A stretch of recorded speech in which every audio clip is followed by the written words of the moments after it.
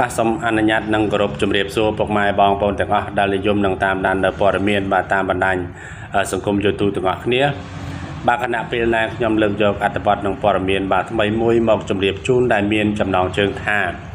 ល្អម្យ៉ាងដែលឥណ្ឌូនេស៊ីអំពាវនាវឲ្យអ្នកមានទៅរៀបការជាមួយអ្នកក្រដើម្បីកាត់បន្ថយអ្នកក្រីក្រមកជាអ្នកមាន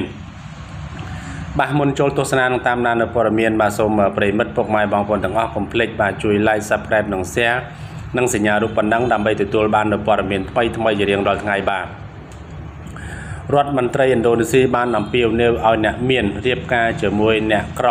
ជាមធ្យោបាយមួយដើម្បីកាត់បន្ថយអត្រាភាពក្រីក្រក្នុងប្រទេសនេះបាទតាម Channel News Stars បានចុះផ្សាយនៅថ្ងៃពុធទី19ខែកុម្ភៈឆ្នាំ2020នេះ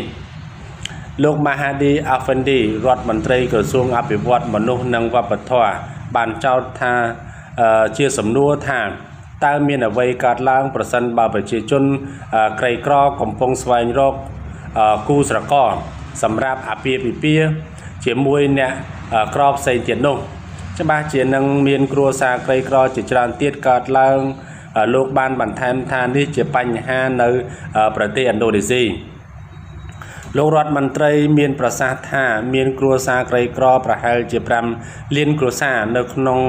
ប្រទេសឥណ្ឌូនេស៊ីដែលស្មើនឹងចំនួន 9.4% ឬក៏ស្មើនឹង 57.1 លាននាក់លោកបន្តថាប្រសិនបើគិតទាំងគ្រួសារដែលមានប្រាក់ចំណូលទាបសេដ្ឋកិច្ចលើគ្រួសារក្រីក្របន្តិចបូកបន្ថែមទៀតនោះឥណ្ឌូនេស៊ីនឹងមានចំនួន 16.8% លោកអាហ្វិនឌីបានស្នើសុំទៅរដ្ឋមន្ត្រីក្រសួងកិច្ចការសាសនាគឺលោកហ្វាជុលរ៉ាស៊ីឲ្យចេញច្បាប់សាសនាពីអាជ្ញាធរអ៊ីស្លាមដើម្បីផ្ដល់ការណែនាំឲ្យប្រជាជនក្រីក្រស្វែងរកអ្នកមានសម្រាប់រៀបការនិងផ្ទុយគ្នាមកវិញប្រជាជនអ្នកមានត្រូវស្វែងរកអ្នកក្រសម្រាប់អ្នកក្ររៀបអាពាហ៍ពិពាហ៍ក្រៅពីនេះលោកក៏បានស្នើសុំប្រធានាធិបតីឥណ្ឌូនេស៊ីដើម្បីបង្កើតកម្មវិធីមួយមានការងារមុនរៀបការសម្រាប់ស្វាមីភរិយាដែលមិនសូវមានធនធានកម្មវិធីនេះផ្ដល់ការបណ្ដុះបណ្ដាលដើម្បីលើកកម្ពស់ជំនាញរបស់អ្នកចូលរួមដូច្នេះពួកគេអាចស្វែងរកការងារធ្វើមានប្រាក់ខែមុខអាពាហ៍ពិពាហ៍របស់ពួកគេ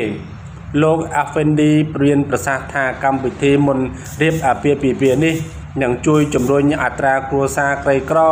នៅក្នុងប្រទេសឥណ្ឌូនេស៊ីនឹងថយចុះយោងទៅតាមកាសែតចាកាតាប៉ុស្តបានចេញផ្សាយកាលពីថ្មីនេះថារបាយការណ៍ធនាគារពិភពលោកបង្ហាញថាប្រជាជនឥណ្ឌូនេស៊ី 45% ឬក៏ប្រហែលជា115លាននាក់ស្ថានភាពសេដ្ឋកិច្ចគ្រួសាររបស់ពួកគេនៅមិនទាន់ដល់ចំណុចវណ្ណៈកណ្ដាលនៅឡើយនោះទេទោះបីយ៉ាងនេះប្រទេសឥណ្ឌូនេស៊ីបានពន្លឿនក្នុងការកាត់បន្ថយភាពក្រីក្ររយៈពេល15ឆ្នាំកន្លងមកនេះដែលបានជំរុញឲ្យប្រទេសនេះមានអត្រាភាពក្រីក្រតិចជាង 10% វណ្ណៈកណ្ដាលក៏បានកើនឡើងដល់ 7% ដល់ 20% ផងដែរក្នុងកំឡុងពេលថ្មីនេះបាទឥឡូវនេះផ្លែកទៀតឲ្យបាននៅប្រទេសឥណ្ឌូនេស៊ីបាទគាត់បានចេញច្បាប់មួយបាទហៅថាច្បាប់បាទអ្នកមានបាទត្រូវពេលរៀបអាពាហ៍ពិពាហ៍បាទអ្នកមានត្រូវរៀបជាមួយអ្នកក្របាទអ្នកក្រទៅរកអ្នកមានបាទដើម្បីកាត់បន្ថយភាពក្រីក្រនៅប្រទេសឥណ្ឌូនេស៊ីបាទផ្លែកមែនទែនទៀតហើយបាទសូមថ្លែងអំណរគុណប្រិមិត្តដែលបានតាមដាននៅព័ត៌មានបាទសូមអរគុណនិងសូមជម្រាបលា